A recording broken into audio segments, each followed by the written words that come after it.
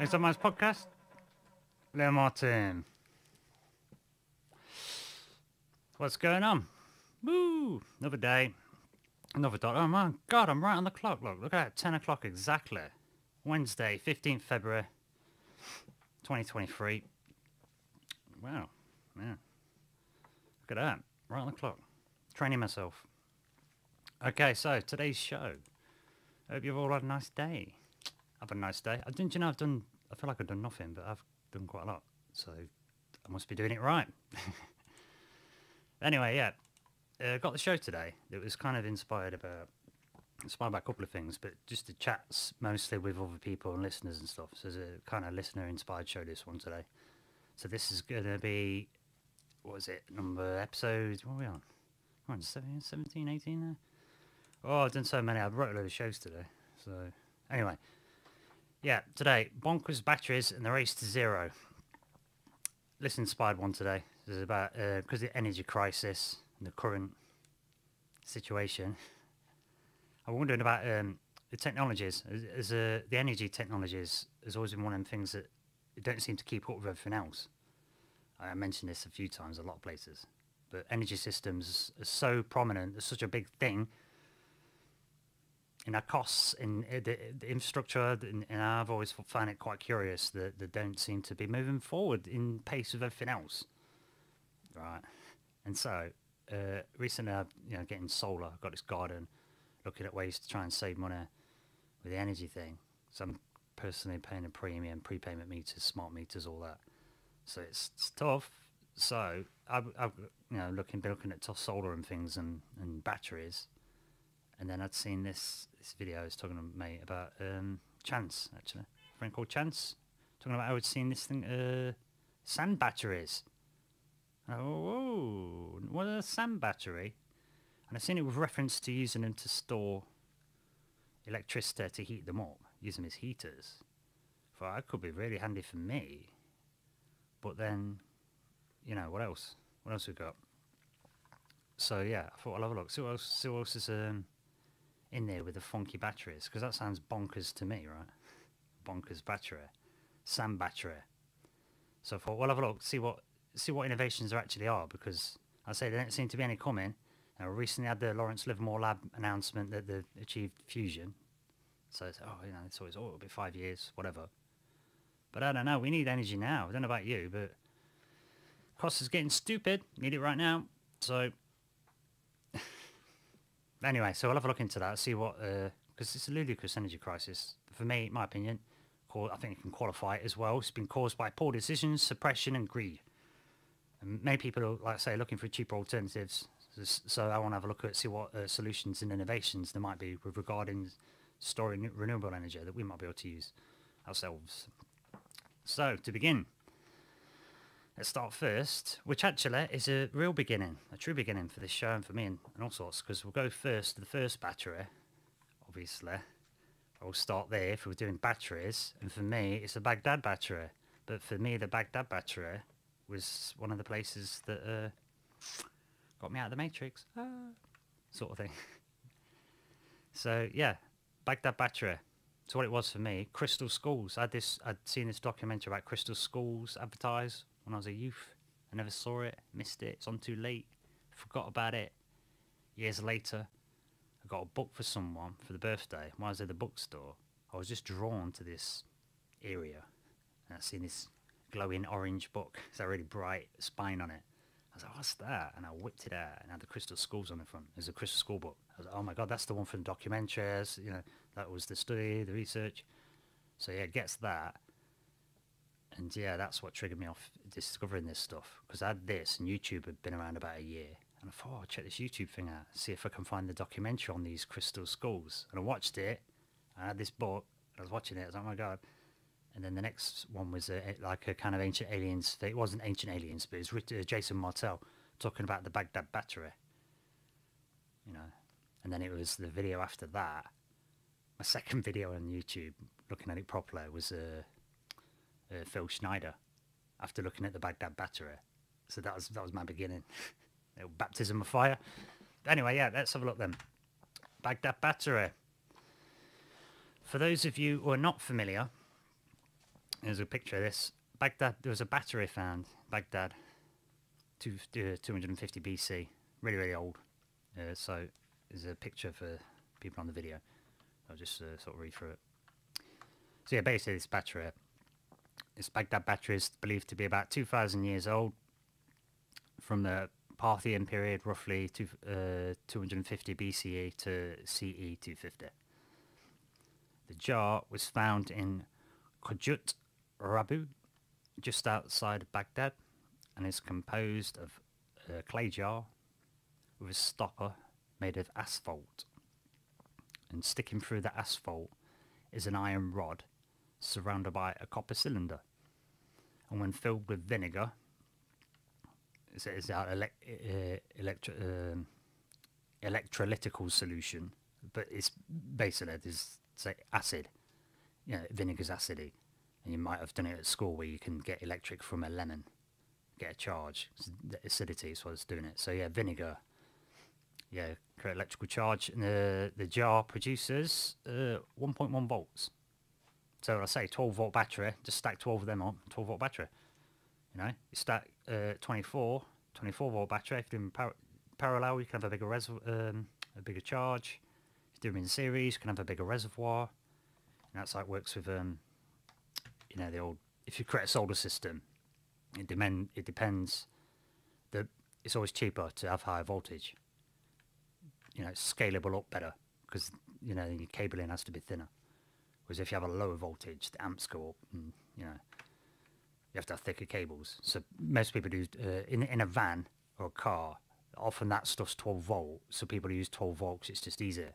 You don't need that much. It's not like powering a home. But anything more than that, on 24 volts or 48 volts, because then it reduces the ampage. You get more for your money. Cable don't have to be as thick, sort of thing. So yeah, little quick electronics there. So yes, Baghdad battery, first battery. Yeah, old. About 2,000 years old, the same. And this is from one of the most trusted sources in archaeology, Smith. I think that's Smithsonian Institute. One of the most trusted names in all of archaeology. So yeah, that's a nice article. So let's start with the Baghdad battery. So right then, we've got that. But then, like I say, I've seen people talking about making sand batteries. And what struck me with that one is that can't happen, surely.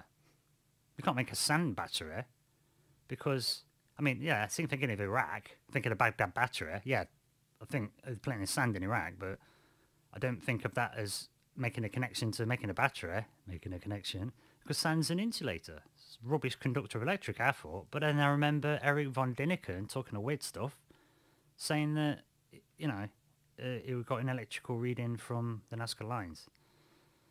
So I always found that quite baffling. So, but sand is a good heat conductor.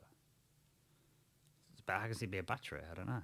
But then, having looked into this, found it's not just people making them. There's a Finnish company. It's got industrial-sized sand batteries, which is basically for dumping wind power when you got excess. It's basically for excess dumpage. So, sand batteries are a thing on an industrial level. No way. I was just thinking maybe I could store some extra energy or make it heat up, but no. So let's check this out. So this is from a company, Polar Energy. I've got a sand battery. Let's read the article. So what is a sand battery? That's what I want to know. That's probably what you know now, considering I've presented the question.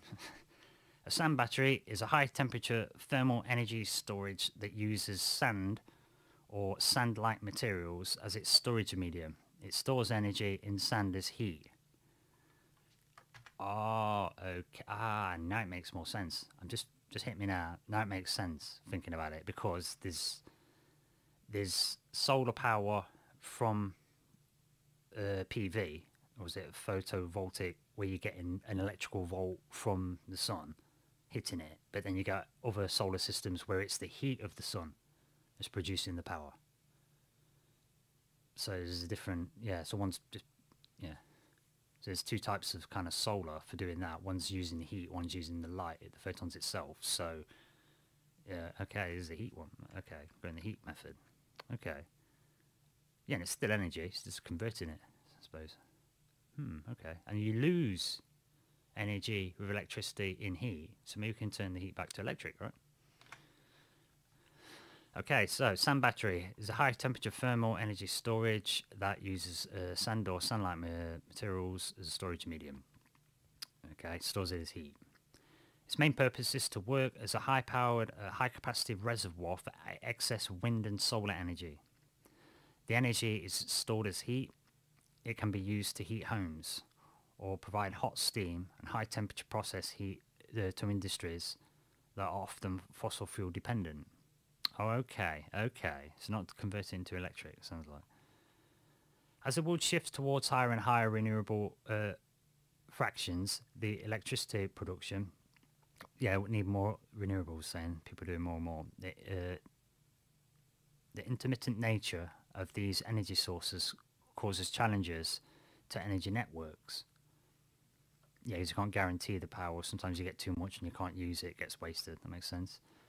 The sand battery helps to ambitiously upscale renewable production by ensuring there's always a way to benefit from clean energy, even if the surplus is massive. So that's the thing. If you get a even a domestic like wind turbine, probably less than 500 watts, probably not much point unless you've got a really windy place. Because I think they need a certain, I think the wind speed's got to be at least 10 mile an hour or something for them to get started. But anyway, if you get wind generators, wind turbines, they have to have a charge controller. Same with solar. So when the electricity's coming in, because it's intermittent, when you're charging things, batteries and stuff, you want it to go steady.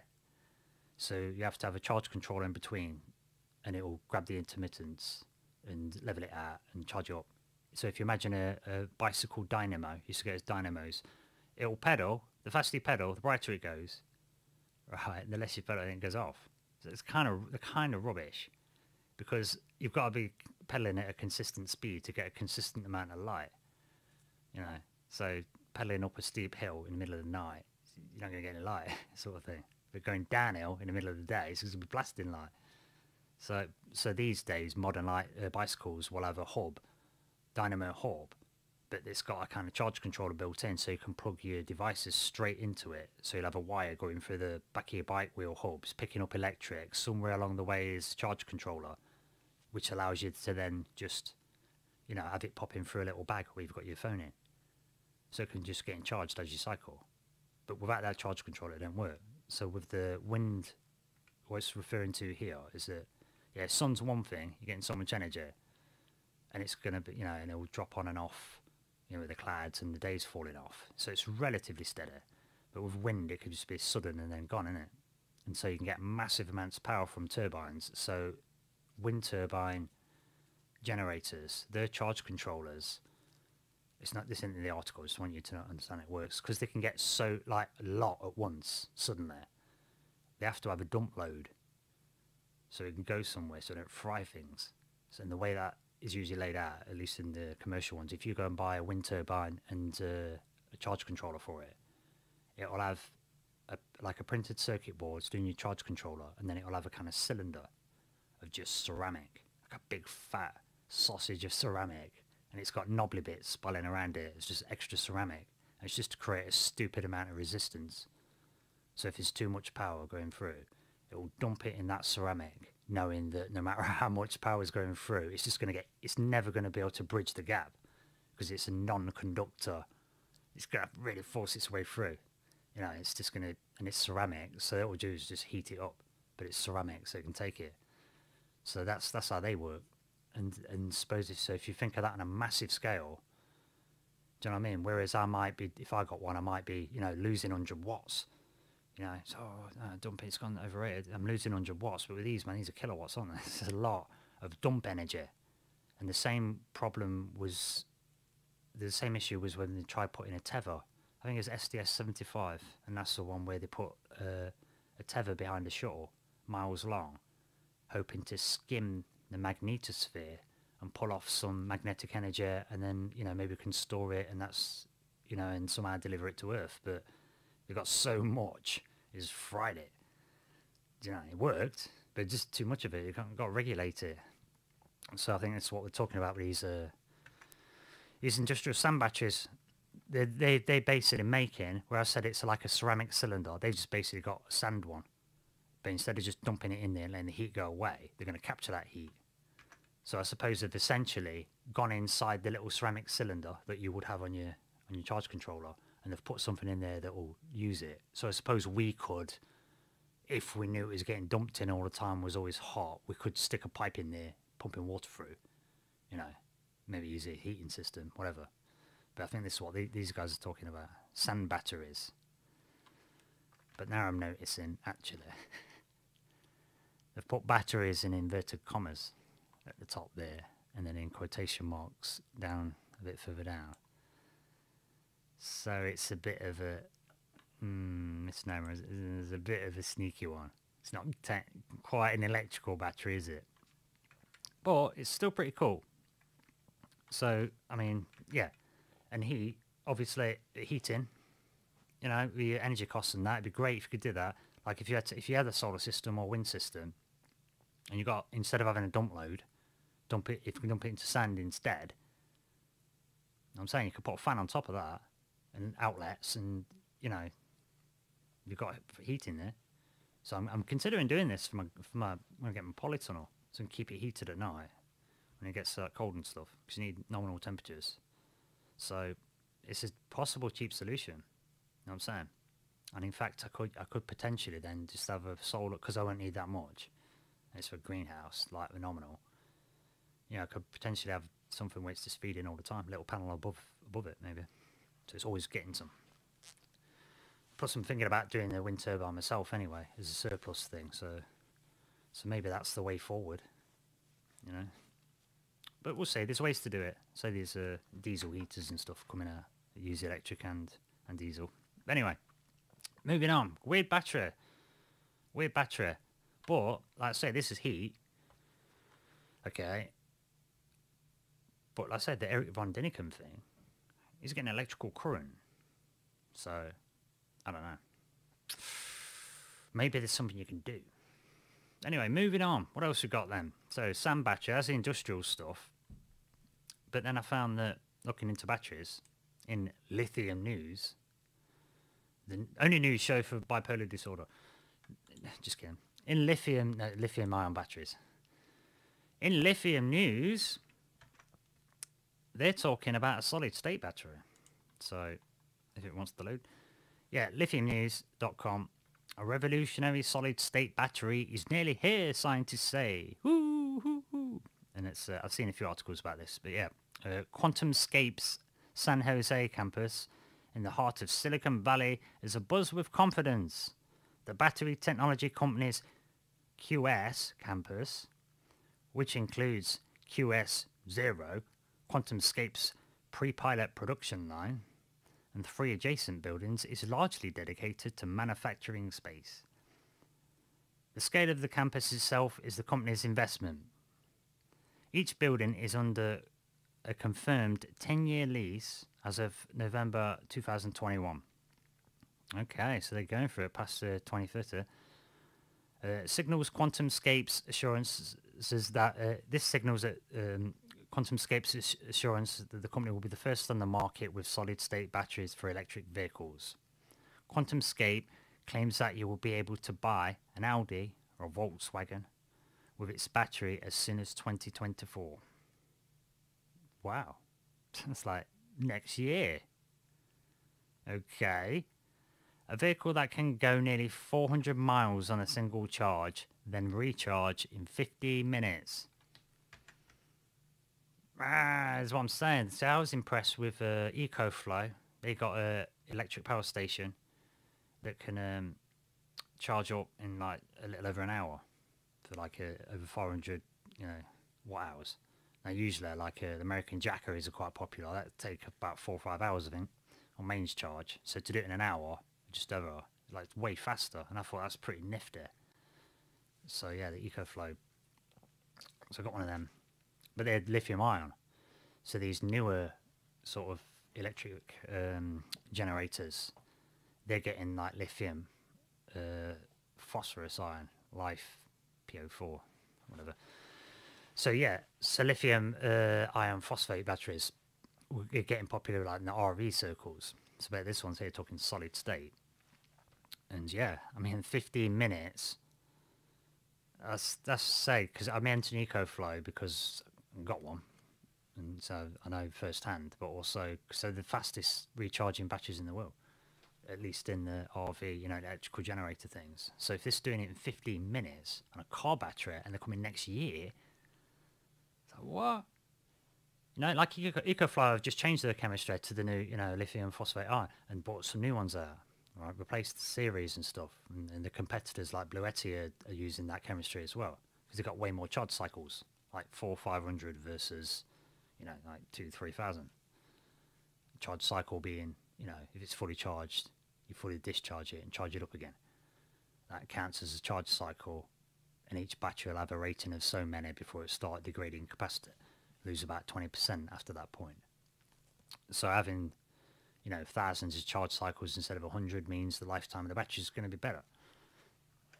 Okay, before it starts losing capacity. Because after a while, batteries deteriorate. And this is talking that it's got these solid state ones. It's, yeah. It's saying you can charge them up in 15 minutes. So after travelling nearly 400 miles, I mean, imagine... That sounds incredible, really, compared to these no good ones you're getting now in these electric generators. That's a lot, a heck of a lot. How many watt hours is that?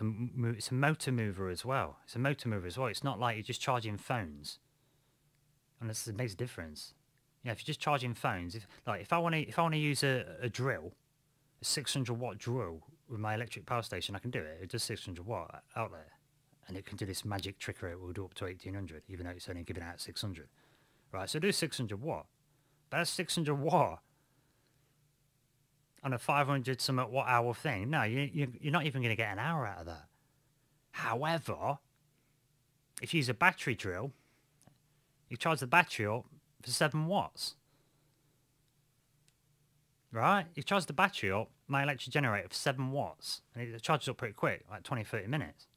So it's 7 watts for half an hour. Rather than 600 for an hour. But you still get the same job out of it. You know what I'm saying? Okay, your battery one might not be the full 600 watt. It's enough though. Or it's about that. There's a good one. Impact driver. You know what I'm saying? It's 7 watts versus 600. So batteries, the way it's efficient, the way you transfer the stuff, you know. So directly moving motors directly from an electric battery, that's asking a lot. So to do 400 mile in an Audi and then charge it up in 15 minutes, that sounds stupid in the battery world, but that's what we got. Yeah, they're calling them, you know, I'll just highlight that bit. So where have you got lithium ion, where it would be LION. This new acronym will be ASSB batteries. So it will be all solid state batteries, which will be the new acronym. It says all solid state batteries promise prolonged life, faster charge times and safer chemistry compared to lithium ion options but producing them on a scale needed to power millions of vehicles won't be easy despite the billions of dollars already invested in the tech. Companies like QuantumScape are racing... Oh, that's fair enough. Just turn this off there. Just memory warning. Yeah, so yeah, companies like QuantumScape are racing to reach the market ahead of other battery-focused outfits like Solid Power in Colorado and Prologium Technology in Taiwan, as well as giant automakers like Nissan as well. They're in on it, and the competition is obviously, you know, that pushes it forward, doesn't it? So, oh hey, people in the chat. What's up, guys? Bonkers Candy. Bonkers again. I miss Bonkers Happy Hardcore. Remember that? DJ Dougal, DJ Sai, DJ Vibes and the MC Lively. Oh, I miss. Start DJing again soon. Still got the headphones. Anyway. Yes, what's Bobby got to say? Bob Broadway, Mr. Bonkers Candy from the 80s. Yeah, me too, man. And talk about the 80s, actually, in a bit. Sort of. But anyway. They'll have to prove those batteries work at minus 65. That's another thing. Before I would trust them, electric cars. Yeah, exactly. DG. Champion point there. Yeah, that's another thing. I ain't mentioned that yet. Ain't got to that. In fact, I didn't think about that because I was just thinking which batteries do electric, heat. But yeah, temperature. That was another thing I found out. Even the lithium ion, if they get too cold, they won't. You got to warm them up. They not work. It's not that bad. I mean, it's got to go a few degrees below, but yeah, not work. Like I say, minus 65. Yeah, exactly. Not really work. But anyway, yes. So yeah, solid. I don't know, solid state. I just thought it was a bit crazy with the sand thing. Many sand people. Anyway, what else we got? So there's we've got that one then. We've got the sand battery, big industrial one. But then we've got, what was this one? I found another one here talking about breakthrough batteries. There's another one here that's supposed to be super duper badass. That's going to get us, all a good one. But this one's instead of, say, the chemistry, that's what does me with the chemistry and stuff. You still got to do this mining and, like as DG mentioned, the chemistry. It's important.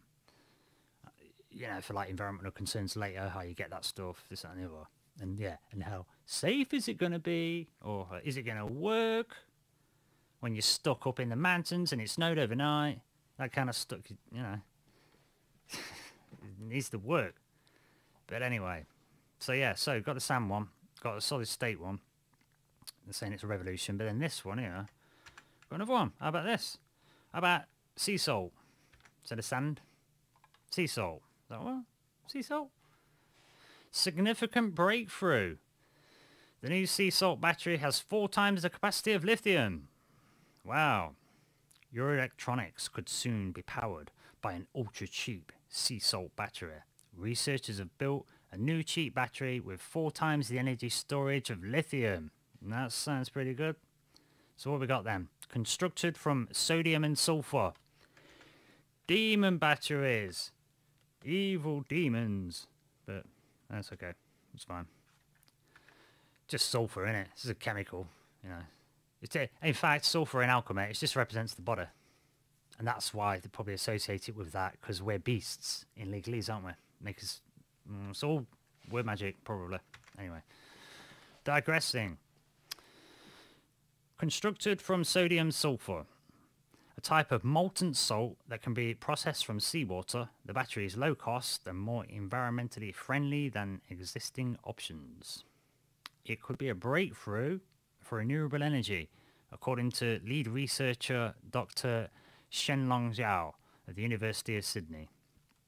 Says this, quote, "Our sodium battery has the potential to dramatically reduce costs while providing 4 times as much storage capacity as lithium.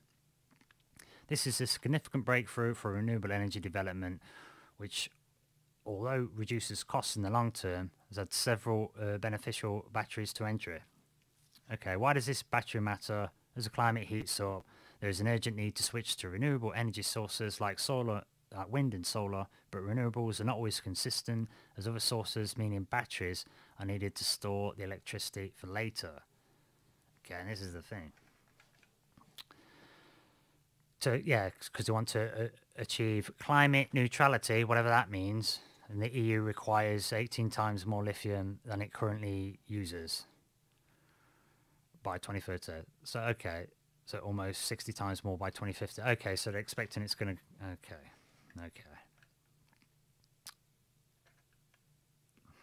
There's a lot to be... Climate.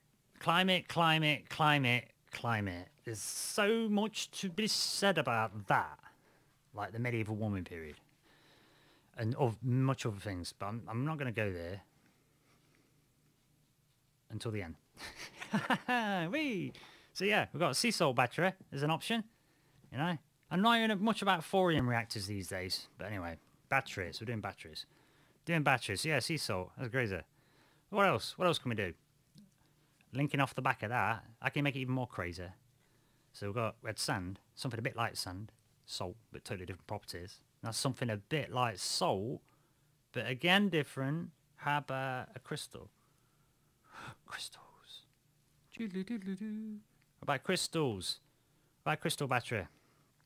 So, crystal battery. I don't know if this is going to get him in trouble, so I'm just going to mute this. It's on YouTube. John Hutchinson. You're heard of John Hutchinson in my little close circle. Probably heard of him. Yeah, but those who've not, this guy, I think this was a Canadian guy. He's like a genius, like inventor guy. This is just a mad genius guy. One of them. I'll show you this quick thing because it's just this like 8-minute video. I'm just going to shorten it down, just show you the end. Because this guy, I remember reading about him. He's famed for doing. He's got a load of like hand-me-down Navy-grade electrical equipment. He's a scientist. He's done government work for US and Canada, I do believe. But yeah, he's been a government contracted physicist. And John Hutchinson, famed for having a static field chamber, and he's firing in radio waves and different frequencies and getting all kinds of weird effects from materials, making them do weird stuff like float and meld together and, you know, metal tearing like it's fibrous. Just crazy.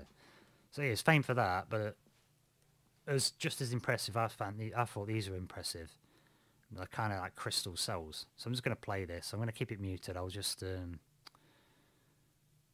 never know. I don't think there's any music on it, but we'll just play it, look, because this guy, I just want you to see the guy so you can see him. John Hutchinson. I'll put some links in. But he made these. I'll just pause the picture. He's made these. I'll just describe for those that are listening. So they look like flasks. He's got his table. He's got I forgot what they're called. Micrometer, voltmeter. There's voltage meter reader things. He's got these things that look like flasks. It's like metal cases. And like got bolts strapped to the top. Attached to the top. Brass on the top. Metal. Whatnot. So basically, his idea was that he was making sand batteries, kind of thing. And then he started thinking about how to make it more efficient. In fact, I'm just going to play it. Screw it. Let's listen to John Hutchinson. I think it'll be cool. Right, we get him in. Need to fade him up. Right, let's play this. Shooby-dooby-doo. Right, I'll fade the sound up. Just a sec.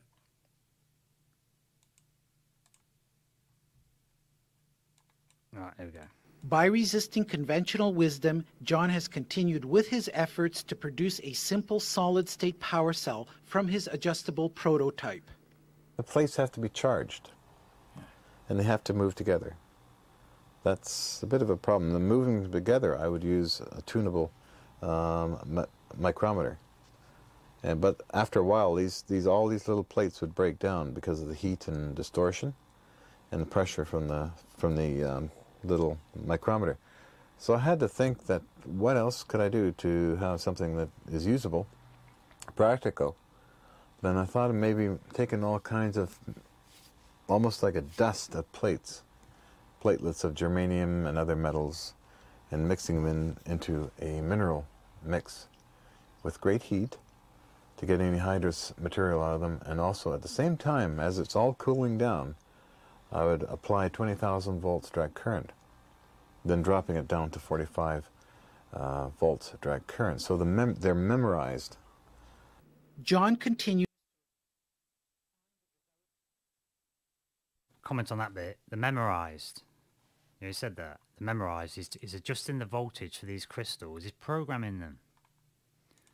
Do you know what I'm saying? So it's almost like he's giving it an upper and lower limit of what voltage to expect. So that then becomes the capacitor sort of thing. Do you know what I'm saying? So it seems like what he's doing there, and with crystals, and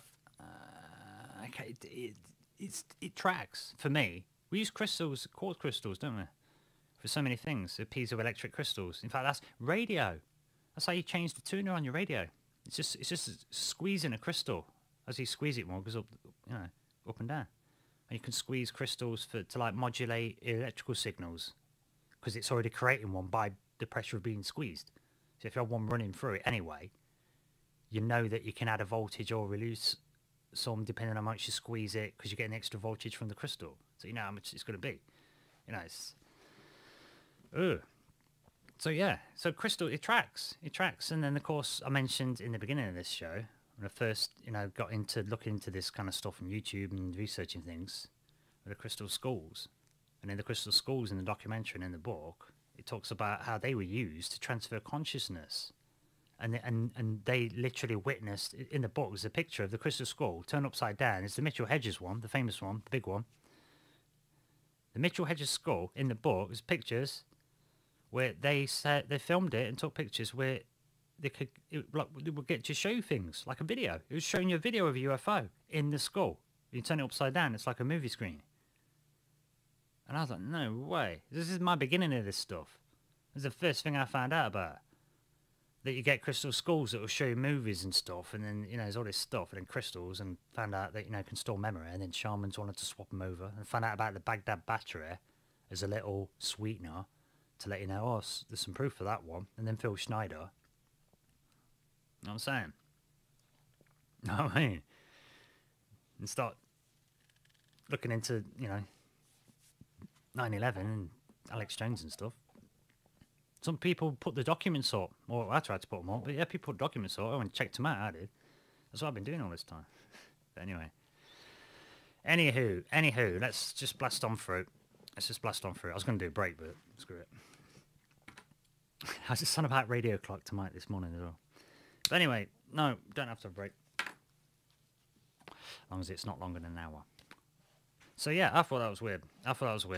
But I'm going to just let John Hutchinson just explain the rest of this, because what we're talking is a Casimir effect. And the Casimir effect was a proposed effect, I think, a Russian scientist, and then they weren't able to test it until, I don't think they were able to test it properly, the proof of concept, until they was able to do machine at microns, close, because you need to have two metal plates that are charged close to each other, but so close that most of the electromagnetic spectrum can't fit between the plates. So it's only got tiny waveforms in between the plates because they're that close. Then when you charge them up, it should push the plates together. Right? Which was the proof of concept that if you can get the plates that close to each other and then just let go of them, it should push them together, because the waveforms outside of the plates are going to be bigger than the ones inside because they can't fit in there. So the waveform pressure should push them together, which is basically the proof of concept for 0-point energy. Right? And the concept of 0-point energy is that it's known that a centimetre, 1 inch cube of space, and how put off you'd say is about a foot, and but a small amount of space, just empty space that's all around us, if you could tap the energy in it, there's enough energy density in there to run the planet for 100 years. It's a lot. In fact, Nassim Haramein did the calculations and said there's more energy in a centimetre cube of space than compacting all the known universe into it. There's a lot of energy if you can tap it. There's a lot. This is why it annoys me about this energy crisis stuff. Hang on a minute. Nah. What energy? We're not supposed to have one since decades ago, as far as I can tell. But 0-point energy. So the thing about 0-point energy, patent office, US patent office, and these are free energy devices, you can't get a patent for them and they don't get developed. Guess why? Because they break the first two laws of thermodynamics, apparently. Right? So no one can get a patent for this stuff. Okay? Apart from, in fact, he can say himself. He can say the claim. John Hutchinson says this is himself. Yeah, look. I don't care if I get a strike. Listen to this. It's 1 cubic foot of the space-time right here now, right in front of us, around us. If you can capture that, there's enough energy in that block to power the Earth's energy needs for 100 years. Richard P. Feynman, Nobel Prize winner, states a light bulb-sized piece. A U.S. patent was issued on technology based on this energy source. This is a significant event because the U.S. Patent Office clearly states it will not issue a patent for something it deems to be perpetual motion. It's interesting to note that my competitor in this has a U.S. patent already, Dr. Franklin Mead, who does know my research. And if one was to study that patent, through the United States Patent Office, one would see it's very interestingly similar to my stuff. As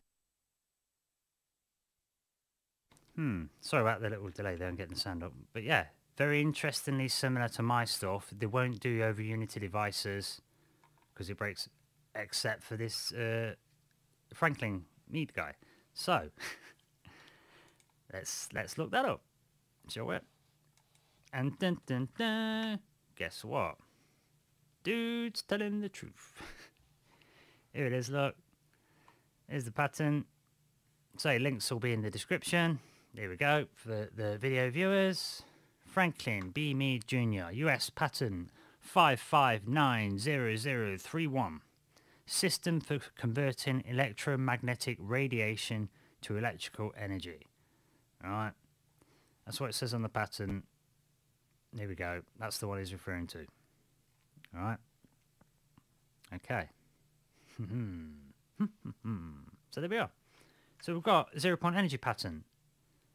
Even though that is supposed to violate the first two laws of thermodynamics. So what are they? What are they? Let's have a look. I was going to go Wikipedia, but then I thought, no, it's Encyclopedia Britannica. Thank you very much, sir. So Encyclopedia Britannica. I didn't know that the law of thermodynamics had a zero law. Zeroth law. They must have forgot one and then they want to change the numbers. Anyway. So the first law of thermodynamics, or the law of conservation of energy, is the one I thought they was going to say, well, you can't get something from nothing. Don't talk to Eastern philosophers about that. Okay, so first law of thermodynamics says that the law of conservation of energy, or it's called as well, is a change in a system's internal energy is equal to the difference between the heat added to the system from its surroundings and work done by the system on its surroundings. Okay? There's always going to be energy loss, basically. That's what that means. Can't get anything for nothing. Right, second law of thermodynamics. Heat does not flow spontaneously from a colder region to a hotter region. Or equivalently, heat at a given temperature cannot be converted entirely into work, as in there's always going to be some loss. Okay? Consequently, the entropy of a closed system, or heat per unit temperature, increases over time towards a maximum value. Thus, all closed systems tend toward an equilibrium state in which entropy is at a maximum and no energy is available to do useful work. A way to think of that is put a marble in a bowl, just right on the ridge, and just drop it in the bowl, let it roll down, and it'll roll around and do whatever, and then eventually it's going to rest at the bottom and go whoosh, and then eventually it run out of energy and just kind of sit at the bottom. And they're saying that's what things tend to do. You can't have these things keep running, whatever. But at the same time, they say that, and then they give us but then they give Franklin Mead a patent for some reason, and his colleagues. So that's weird. I'm not saying that just for the video viewers and just for transparency and whatnot. Yeah, 0-point energy. This is a real thing. It's on Wikipedia. Links will be in the description. 0-point energy, the lowest possible energy point at a quantum mechanical system may have. Unlike in classical mechanics, quantum systems constantly fluctuate in the lowest energy state as described by the Heisenberg uncertainty principle. Therefore, even at absolute zero, atoms and molecules retain some vibrational motion. Apart from atoms and molecules, the empty space of the vacuum also has these properties. According to quantum field theory, the universe can be thought of as not as isolated particles, but as a continuous fluctuating fields, matter fields whose quanta and fermions, i.e. leptons and quarks, and force fields whose quanta are bosons, e.g. photons and gluons. All these fields have 0-point energy. And that's like saying, there's tons of energy everywhere, we just need to tap it. So why have we spent a century faffing around, pretending, is my question, because I think that's what's going on. They've been blagging us. And guess what? Boomshanker, even though that patent, which was issued in 1996, Franklin B. Mead, US patent 5590031, even though it violates laws of thermodynamics, patent office still gave it, and then boom shankar, another one. Hey, just over a decade later, 11 years later. When's this? Another patent, US patent 7379286 was granted on May the 27th, 2008. So there we go. Again, that's US patent 7379286. There we go. Quantum energy gets a patent. That's from energycentral.com. So yeah, a system is disclosed of converting energy from the electromagnetic quantum vacuum available at any point in the universe to usable energy in the form of heat, electricity, mechanical energy, or in other forms of power. Quantum vacuum. And there was, I mentioned the fluctuations in the previous one. That's what it is. You sometimes hear that term. You're stringing it together. Quantum vacuum fluctuations. Like Alan Watts used to say, everything wiggles, man. Everything wiggles. You know? Look at the 20s when they tried to make women straight. As it makes me laugh as well. They made everyone straight, didn't they? Made everyone, the suits, man, and the guys, and everyone's straight. And it's like, nah. And you watch the Hindus dancing in a very effeminate way, and they're all over the place. And man, and that's like more real, isn't it? and I literally, being a raver and a DJ, I remember going to raving for the first time at a proper rave, and it hit me that my hips work. Literally, I literally did what Alan Watts was on about. Your hips move, the normal thing of dancing. It's you wiggle. I was like, oh yeah. It's hit me one day. Oh yeah, they work, and then all of a sudden you can dance and you feel normal. It's crazy. Get rid of the stiffness. Anywho, unless you pulled at the end of the night, then you want the stiffness, don't you? Anywho, yeah, quantum fluctuations. Quantum vacuum fluctuations. So yeah, 0-point energy is a thing, and it's two patents for it. So that means the principle works, and all these other Unity devices and that they might be for real. Then a lot of them have been shown themselves can't get a patent, but they are issuing patents, even though they're saying they're not, for this very thing. You know what I'm saying? A quick browser search just found that straight away. So wait, so I'm not saying what? So 0-point energy has been around since at least the 90s, right? Would have had to have been developed before that to get there, to get the patent in 96. So over a decade later, they've got another patent comes out, right? So they must have developed it for a bit, get the patent in 96, and a good 10 years to work on it. You know what I'm saying? But still, physicists are still telling us it's impossible. Do you know what I mean? Oh, so what is it? Have we got 0-point energy systems clearly, shown, demonstrated with the 90s and 2000 patents, right? So why blag it for a quarter of a century? Do you know what I'm saying? Isn't it? Yeah. Because look, almost a quarter of a century, right? We've in the public commercial sector, we can't help but notice how rapidly technology is moving on consumer grade, right? We can't help but notice. So that's just at the consumer grade, not even to mention Moore's law, which now I've mentioned it, I'll have to put it up. But Moore's law, the doubling of transistors every couple of years, you just get, computers just get faster and faster due to Moore's law. That will be in the description. Pretty well known. It's an old thing, 1965. So yeah, so there's no way they haven't figured this stuff out. If they got it back in the 90s, they got it by now. Totally must have it by now. Do you know what I'm saying? So anyway, but back to batteries. 5 new ones. 5 new technologies. 5 new revolutionary battery technologies. I think we haven't mentioned any of these yet either. So number one. Let's take a look. What's new? Let's have a few. Number 1. Nanobolt lithium tungsten batteries. Working on battery anode materials, researchers at N1 Technologies Inc. added tungsten and carbon multi-layered nanotubes that bond to the copper anode substrate and build up a web-like nanostructure This forms a huge surface for more ions to attach to during recharge and discharge cycles. That makes recharging the nanobolt lithium tungsten battery faster and also stores more energy.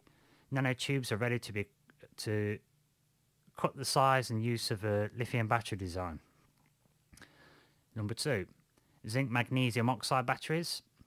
How does a battery actually work?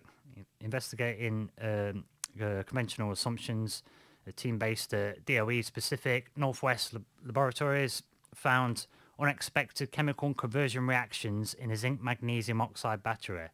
If that process can be controlled, it can increase energy density in a conventional battery without increasing cost. This makes the zinc magnesium oxide battery a possible alternative to lithium ion or flooded lead acid batteries, especially in a large scale energy storage support for the nation's national grid. So just switching the chemistry up with that, and they'll be doing that with lithium ion. They've been adding a phosphate recently as well, getting instead of hundreds of charge cycles, getting thousands.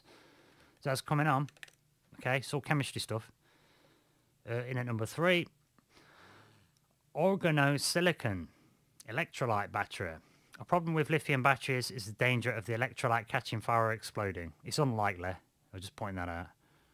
But there is a possibility of that. It does happen sometimes, but mostly pretty safe. It's not pointing that out here, but anyway. Searching for something safer than the carbonate-based solvent systems lithium-ion batteries, University of Wisconsin, Madison chemistry professor Robert Hammers and Robert West developed this OS-based liquid solvent. The resulting electrolytes can be engineered at a molecular level for industrial, military and consumer lithium-ion battery markets. So we've got another one there. Number 4, this sounds pretty cool. Gold nanowire gel electrolyte batteries. So gel batteries, they're used usually for when there's a lot of vibration, like vehicles and stuff, quad bikes and that. You know, it's like all sealed in sort of thing. So yeah, golden nanowire gel electrolyte batteries in at number 4. Also seeking a better electrolyte for lithium-ion batteries, researchers at the University of California, Irvine, experimented with gels, which are not as combustible as liquids. They tried coating gold nanowires with magnesium oxide, like the other people, and then covering them with the electrolyte gel. While nanowires are usually too delicate to use in batteries, these had become resilient. When the researchers charged the resulting electrode, they discovered that it went through 200,000 cycles without losing its ability to hold charge. That compares to 6,000 cycles of a conventional battery. Wow, that's a lot. That is a lot more. That's pretty good. Okay, and that will be a PMMA, gel electrolyte layer. A gold content. Yeah, there's a little picture there. If you want to check it out, links in the description. This is from www.grey.com. 5 new battery technologies. And then the 5th one, last but not least, Tank 2 string cell batteries. String cell TM, it's trademark. A barrier to use the electric vehicles, EVs, is the slow recharging process. Seeking a way to turn hours into minutes, Tank 2 looked into modularizing a battery. The string cell battery contains a collection of small independent self-organizing cells. Each string cell consists of a plastic enclosure covered with conductive material that allows it to quickly and easily form contacts with others. An internal processing unit controls the connections and the electrochemical cell. Let me read that again. An internal processing unit controls the connections and electrochemical cell. To facilitate quick charging of an EV, the little balls contained in the battery are sucked out and swapped for recharge cells at the service station. At the station, the cells can be recharged at off-peak hours. So it sounds like it's saying it's made of lots of little bits that you can remove that will do the charging, but you can take the bits out when they're not charged and put new balls in, and then those bits can just sit around waiting to be charged when it's convenient, like some of this excess dumping of solar and wind energy. So you can combine them two together. You know what I'm saying? You get these sand things set up because they're cheap. and whack some of these in, the sand ones have to stay in place. But if you get some of these little pellet things around them, you could ship them out as energy cells that have been recharged. So combine some of this stuff. Oh, yeah, so that's another one then. And then one last one quick before we wrap up. And I want to get this guy in as well because he's a British. Hey, ex-Navy. Sir. Yes, sir. Ex-Navy guy. Check this guy. Nice. This could be us. This could be one of you people listening, man. Ex-Navy engineer built car battery with a 1,500 mile range. Battery inventor Trevor Jackson has just signed a deal with Austin Motor Company to scale up production of his creation. There we go. There's the guy. There's Trevor Jackson. Former Navy officer turned inventor has developed a revolutionary new type of battery capable of powering an electric car for 1,500 miles at a time. British engineer Trevor Jackson created the battery and has now signed a multi-million-pound deal with Austin Electric, an engineering firm based in Essex, to start mass producing them. According to Austin's chief executive, Danny Corcoran, the new technology is a game changer, in quotes. It can help trigger the next industrial revolution, he told Mail Online. The advantages over traditional electrical batteries are enormous. I got you enormous right here. So, yeah, so. Could be another game changer. So, I don't know. So, yeah, it's looking good with the batteries at least. So at least if they keep faffing us around and making us wait years for the Lawrence Livermore fusion reactor, at least we can start storing stuff a bit on the cheap. You know what I mean? I think that's how we're going to have to do it for a couple of years, I reckon. Or at least prepare to maybe have to look after each other and do stuff like this. We've got to get inventive, haven't we? You know, I think that's the way it's got to go. Because like I say, I mean, there's more to cover with this because, you know, you have to mine these chemicals and things like that anyway. It can be environmentally damaging and whatnot, so, you know. There's a lot to be said about this stuff. And, yeah, hydrogen-powered cars, I mean, I ain't got time to cover it. But, yeah, do you know they've been around, hydrogen-powered cars have been around for 100 years? That's crazy. You know what I'm saying? Yeah, I'll just quickly put the picture on just so you can say, yeah, look at that, 1802. First one. Big list of them. Anyway, links in the description. So, I want to go tight to this clock on the hour. So I want to make sure, rather go a bit short than a bit over. I'm blasting through the middle break. That was just practice anyway. But anyway, yes. Yeah. I'm glad Chance put this onto this one. So, yeah, I hope you've enjoyed the show. Same. Strive to keep trying to improve.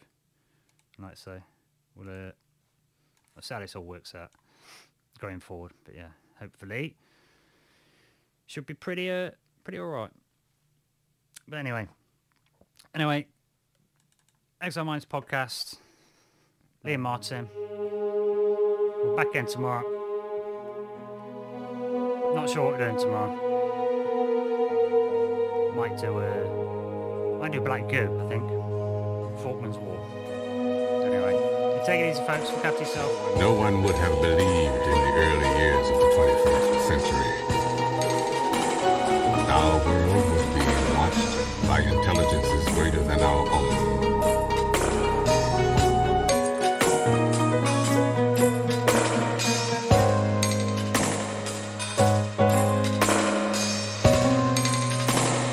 Men busied themselves about their various concerns.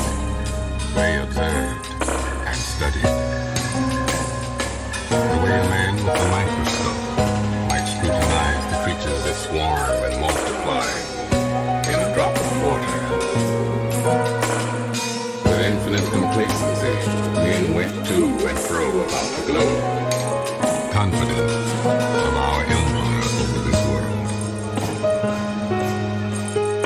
Yet, across the gulf of space, intellects